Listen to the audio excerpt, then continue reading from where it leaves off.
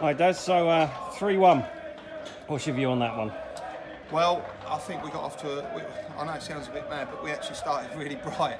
And then, they've had a long throw in and we've headed it, it's hit one of their players and they've turned and hit it. It was a bit of a disappointing goal from our point of view.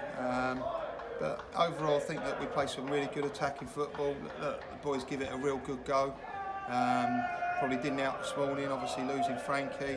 In hindsight, probably Stacey shouldn't have played, he's injured, and obviously missed Michael as well today. So we give it a good go and obviously got beat. But I think they've probably had five chances and scored 3 of the goals, where we've probably had more of the chances and their keeper's made some good saves. What do you think about standout performances for you today? There's a couple, I think, there, wasn't there? I thought Kieran was very good today, and I thought Charlie again was excellent.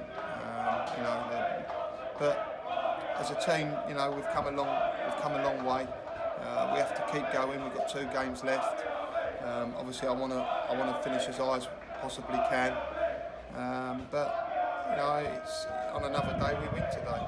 I think it's the thing. 5 margins. We're 2-1 down in the second half, and Charlie bursts into the box, and his shot hits a defender, and he doesn't know about it. If that got in 2-2, we'd have been probably keen to, or thought we could have gone on to get all 3 points there. Right? Yeah, at one stage we looked like we were the team who was going to go on and get another goal, but they've broke away and they've come straight through the middle of our defence, and that's poor.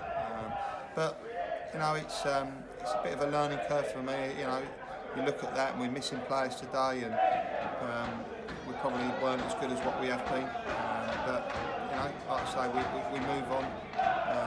Burgess Hill Monday, so the boys need to get plenty of fluids down them, and we look forward to the Burgess Hill game. Cool. All right. Thanks, Daz. Thanks a lot.